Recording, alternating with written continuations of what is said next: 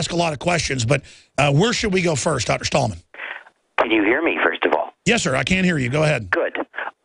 So it might be good to talk about what we know of government's massive surveillance of people in general, because we found out a lot about this since the last time I was on the show, if I remember right.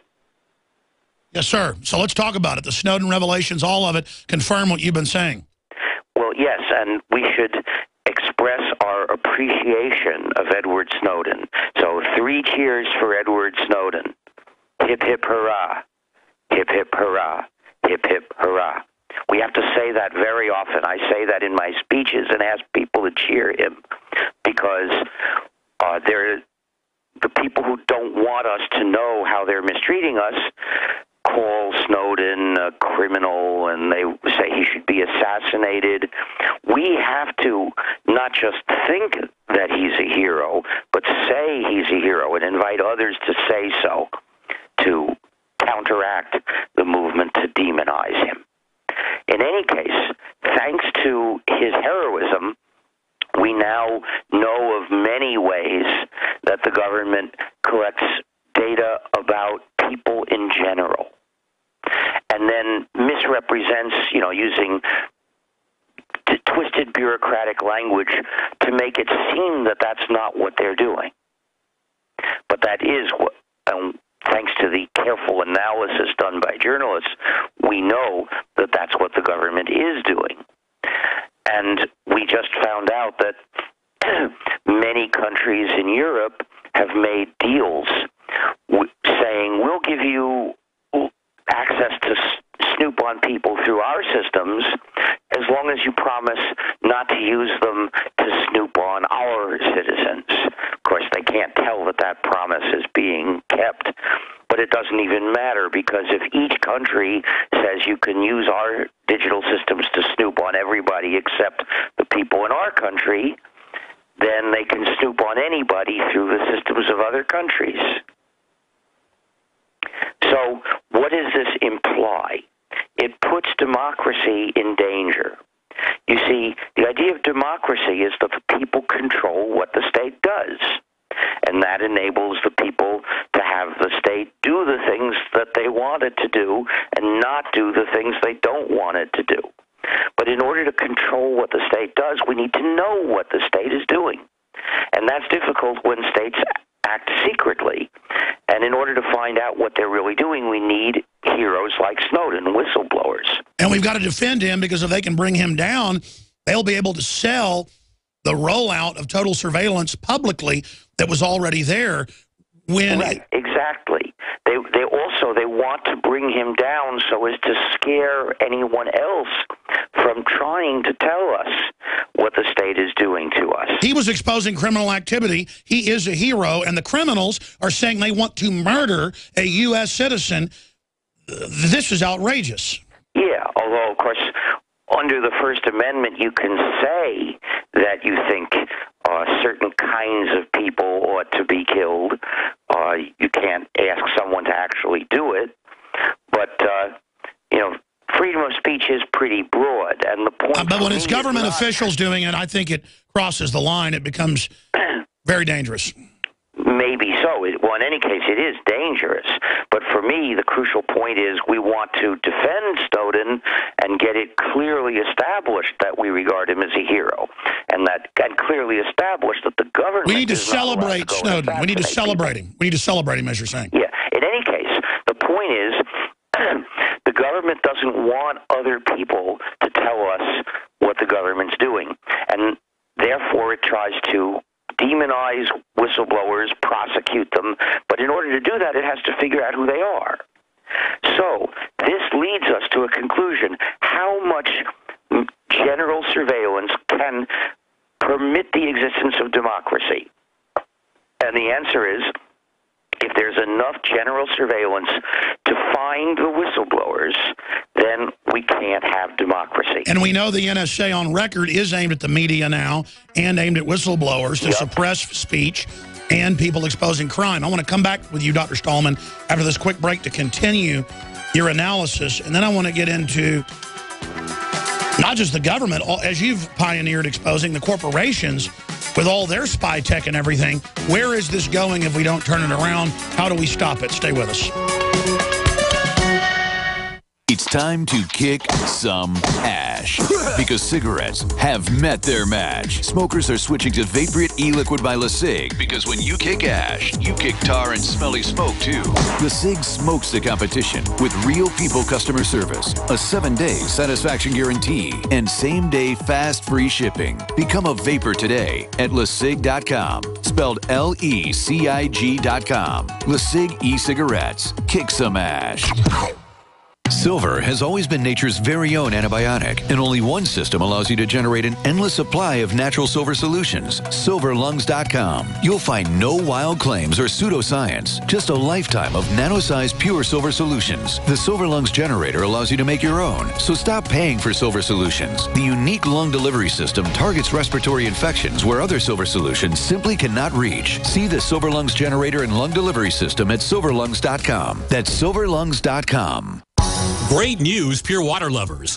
BigBerkeyWaterFilters.com has a special discount offer for all GCN listeners. You can't do better than a Big Berkey for economy. For only 1.7 cents a gallon, a single set of filters can last for 5 to 10 years. There's none better than a Big Berkey for emergency preparedness as a backup water source. And you just can't beat a Big Berkey to remove dangerous chlorine, all types of fluoride, pathogenic bacteria, cysts, parasites, and unhealthy byproducts from municipal water. Berkey water filter systems are even powerful enough to purify stagnant pond water. For the gold standard in water filters, get a Big Berkey at BigBerkeyWaterFilters.com. And all GCN listeners get 5% off all ceramic filter systems. For details, call 1-877-99-BERKEY. That's 877-99-BERKEY. Big Berkey Water Filters, for the love of clean water.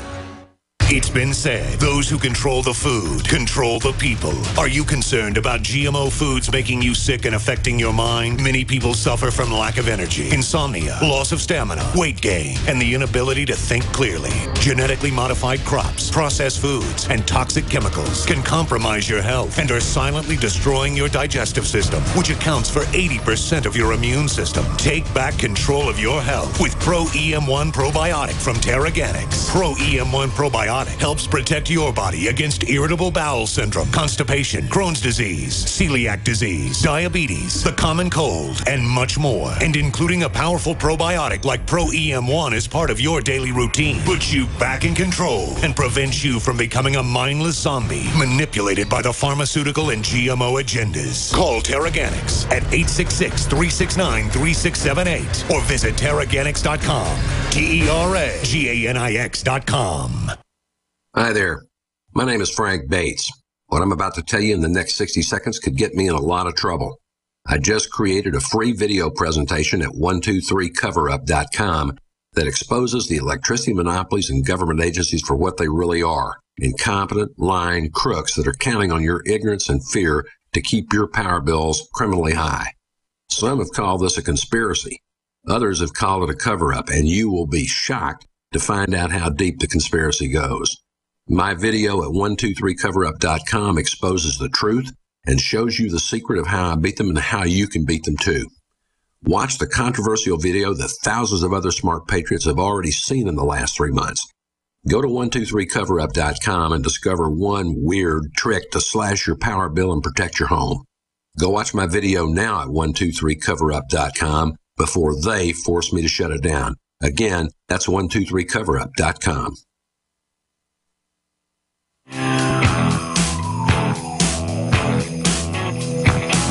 Alex Jones here, back live. Dr. Richard Stallman, genu.org, gnu.org, or stallman.org. A pioneer of internet freedom, free speech, inventor of really some of the only alternatives to the horrible operating systems and things that are designed to spy on us. And he joins us now. This is a 6-minute segment, long 18-minute segment coming up. He says he will take phone calls, so I'll give that number out coming up in the next segment. You know, tech questions, internet freedom questions for Dr. Stallman. So where are we in the battle lines? I mean, it's not just the government, as you've said. It's everything from television sets to, quote, smartphones to smart meters to cars having black boxes that track us to taxes. They're just putting all these Trojan horses and everything openly and saying they're going to be able to predict the future and manipulate us and corner markets with all the stolen data. But it's really a revolution of the thieves and of the snoops to take over the culture. And then I guess you're one of the top generals out there fighting it. I mean, obviously you've spoken about Aaron Swartz, how they came after him. This is a war, is it not, Dr. Stallman? Well, yes and no. First, I should fill in a gap in what I said in the previous segment.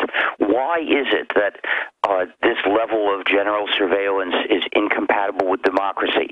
It's because the level of general surveillance of people's communications makes it possible to identify the whistleblower.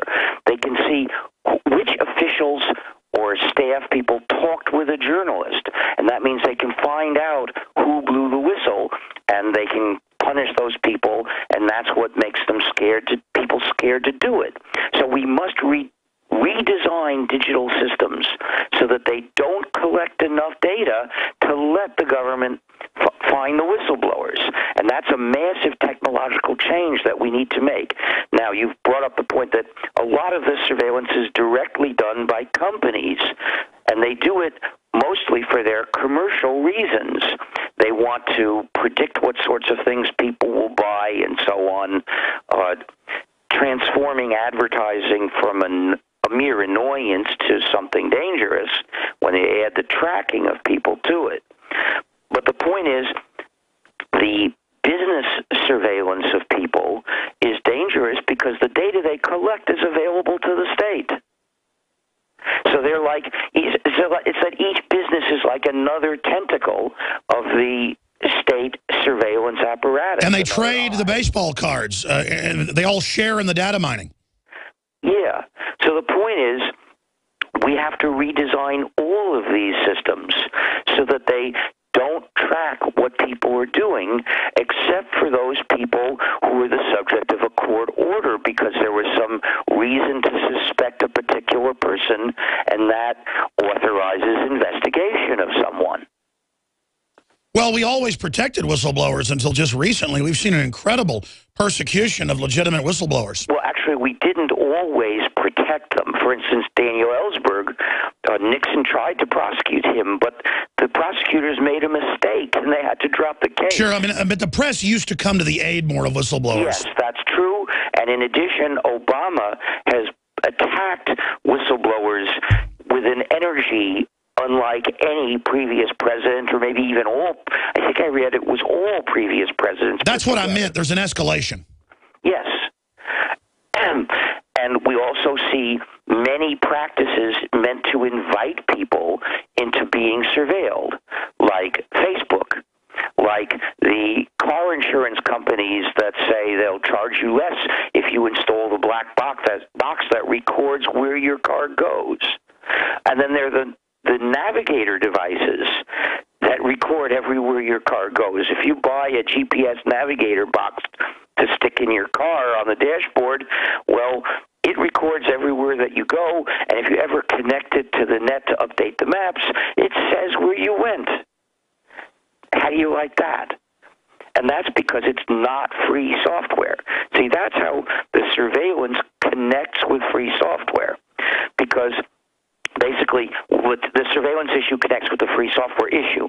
With software, either the users control the program, that's free software, or the program controls the users, which is non-free, proprietary user subjugating software. Now, when I started the free software movement, it was because non-free software is an injustice in itself, of the fact that you can't have control over the program you're running. But ethical standards in the software industry have fallen over the years, and nowadays it's quite common for the developers of proprietary non-free software to put in surveillance functionalities and other malicious things like that. Dr. Stallman, that is so important. When we come back, I'm going to give you the floor to talk about that, because not only is it now you're paying for the software that's spying on you, but it doesn't work well. I mean, I run a media company, and most of the equipment and stuff has spy grids and blockers on it where the stuff is useless because they don't. It's amazing. Stay with us. We're on the mark.